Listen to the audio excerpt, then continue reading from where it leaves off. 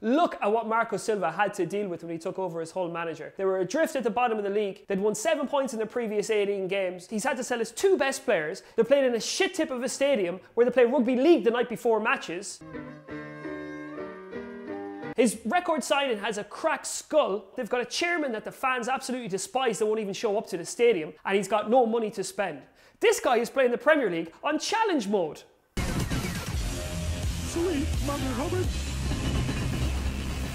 He said on day one that it was going to take a miracle to keep Hull City up. And you know what? He's performing one. And then contrast that with what's happened at Man City, where last summer it looked like we were getting the second coming of Christ. Ferran Soriano and Cheeky what the fuck's his name? Cheeky what?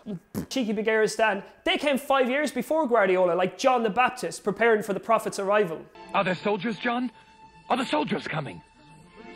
Behold, the Lamb of God. It's a bit religious. Sorry if you're offended. Are you a Christian? Then forgive me. You want forgiveness? Since then, City has been totally geared towards Guardiola. The signings, the academy, everything on the playing side has been optimised for Guardiola.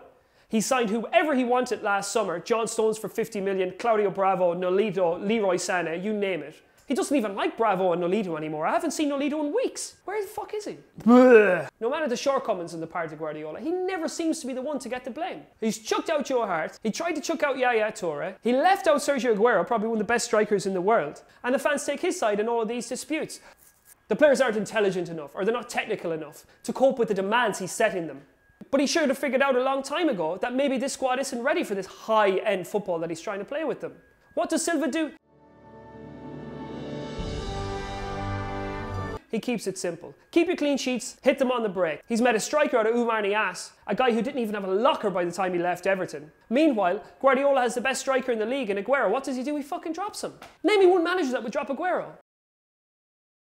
And when Silva arrived, that was the straw that broke the camel's back. It was just one foreign manager too many. Who is this no-hoper? Who is this? Yeah, it was cheap. They called him cheap, yeah. They called him cheap. They called him unknown. They called him a no-hoper. And he's not only proven everyone wrong, but he's proven pound for pound to be a more successful manager in this league than Pep Guardiola.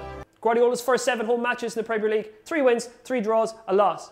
Marco Silva's first 7 home matches in the Premier League, 6 wins and a draw. And look, Conte is going to get manager of the year because Chelsea are probably going to win the league, maybe even the cup as well. But don't let that detract from the success that Silva has had at Hull. That's why he's my pick for manager of the year.